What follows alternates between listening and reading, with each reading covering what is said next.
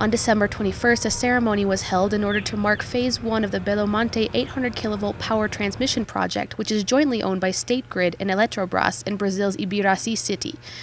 With a capacity of 1.123 million kilowatts, the Belo Monte hydroelectric power station is the second most powerful in Brazil.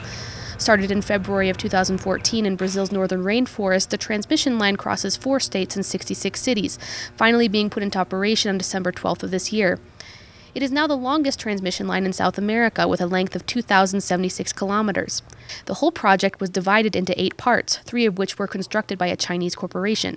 我们有幸参与世界第4条、南美第1条巴西美丽山一期政府800千伏特高压输电线路建设工程，承担了125标段，共计780公里工程的EPC总承包。公司非常重视该项目的建设，公司合理组织、科学管理，投入大量的资源，保障该项目的建设。高峰期施工投入人力资源3000多人，机械400多台套，按期保质完成了工程建设任务。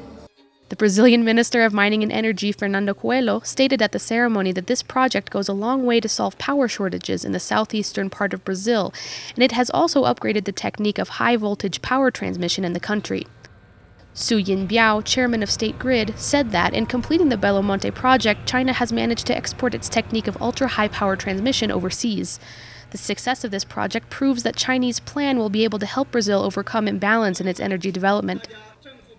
Chinese ambassador to Brazil, Li Jinjiang, said that the corporation in building infrastructure, including the area of power, plays an important role in China's Belt and Road Initiative.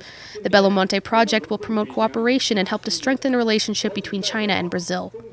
尤其在巴西这个建设和运营这个整个过程中呢，已经显示出了它强大的这个力量，可以远途的。